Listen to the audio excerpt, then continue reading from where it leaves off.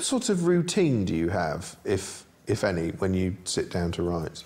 I generally get in the office about 9, 14 cups of tea, play solitaire, have a little scan around the web, research, that kind of stuff. Start writing about 11, stop again at half 11, have another game of solitaire, another cup of tea. Now 1 o'clock I stop for lunch, start writing again at 2 after I've watched Loose Women in the News. Cup of tea, solitaire, might have a game of hearts. 4 o'clock, I'm now thinking, shit, I haven't done anything and I need to make a start. And then I'll write really quickly from 4 o'clock to 6 o'clock. And if I've done what I need to do that day, that's fine. And if I don't, then I'm there. I can be there at midnight. I might spend a day and never write down a word, and then I'll go to bed feeling a bit depressed and a bit worried, and I'll think, I really have to do something, you know. And then the second day will come along. I'll wake up still worried, and then I sit down at the computer, and I think, because I'm so worried, I'll ease into it, and I start procrastinating again, and then another day passes and I still haven't done anything.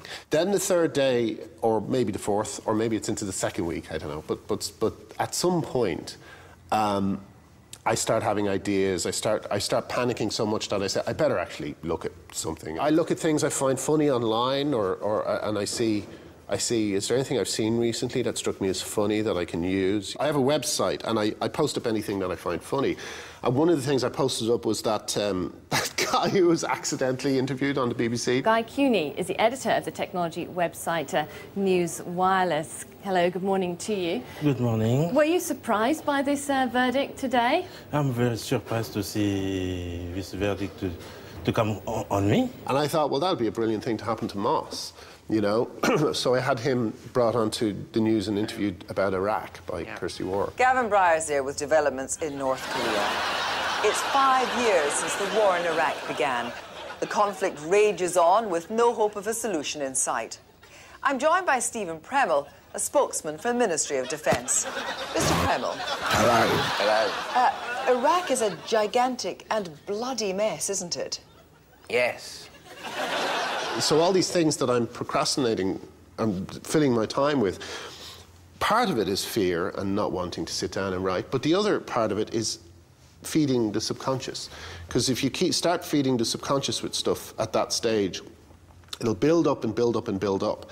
And then finally, when you do have to write, you've hopefully built up a kind of store of stuff in your subconscious that you can draw from. It used to be 10 hours a day non-stop, you know, kind of lunch breaks, tea breaks and stuff like that. But now I try to, it's quite hard. I get about 3 days in 10 to write, and that's not enough time to finish the jobs I've got to do. So I've now employed people as part of a firewall team to make sure I sit down and do the writing. And of course, I'm paying their wages to make sure I've got the space and the time.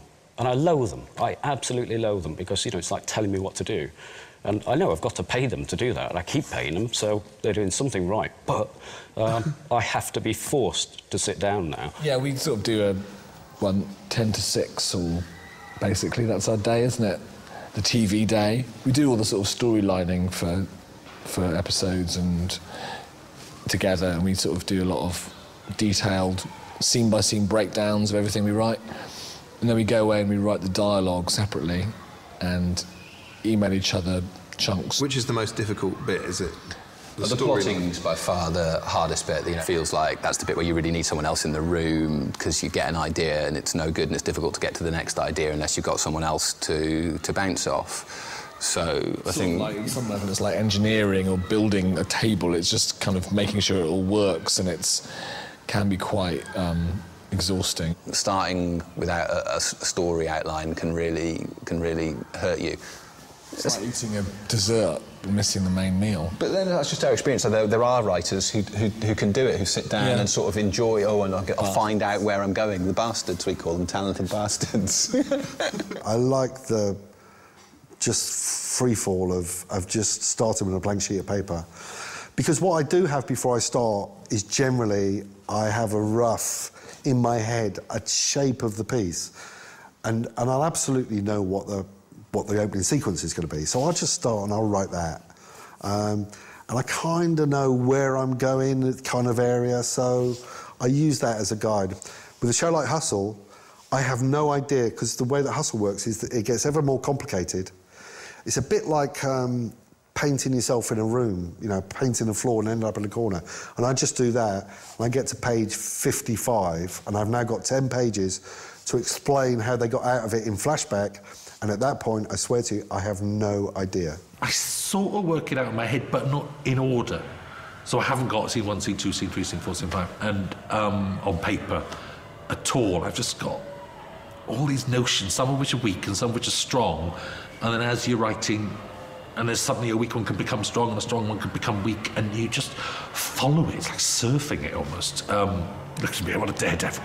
What an adventurous man I am. But it is, it's like you just sort of slalom your way through it and see what's working and what doesn't. I come up with a plot structure that I know will get me through a first draft. I come up with a plot structure that just says, right, that will happen there and that will happen there and this will probably happen at the end. I can write this now.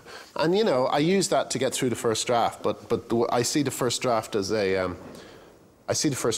toilet paper, basically, you know. I mean, the first draft to me is just a bunch of notes. I love things that, a funny image that are, like one thing that struck me as funny recently, I may well be proved wrong, is it's the idea of Roy with no shirt on in the office. For some reason, Roy walking around the upstairs area with no shirt on really made me, I just thought, that's funny.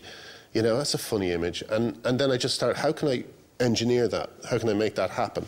And what are the ramifications? I usually try and build a plot from those kind of moments that aren't satire, they aren't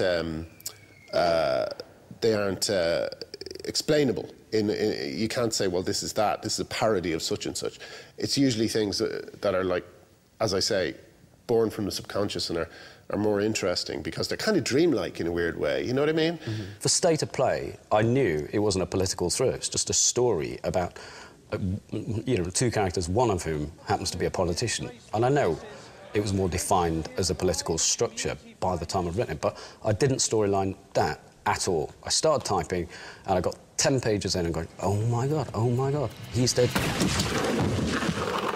Sonia's dead. She's dead. What's going on here? And you go, well, you better work it out because you're getting paid to do it.